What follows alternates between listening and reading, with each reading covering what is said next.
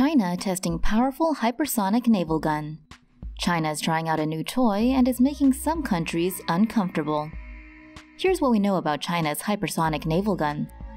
CNBC reports that China's newest railgun uses electromagnetic energy to fire rounds and is capable of hitting targets 200 kilometers away, traveling at 2.5 kilometers per second. That's 7 times the speed of sound.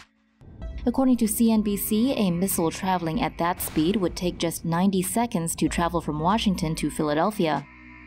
Xinhua News reported that China may be mounting the railgun on a Type 055 destroyer.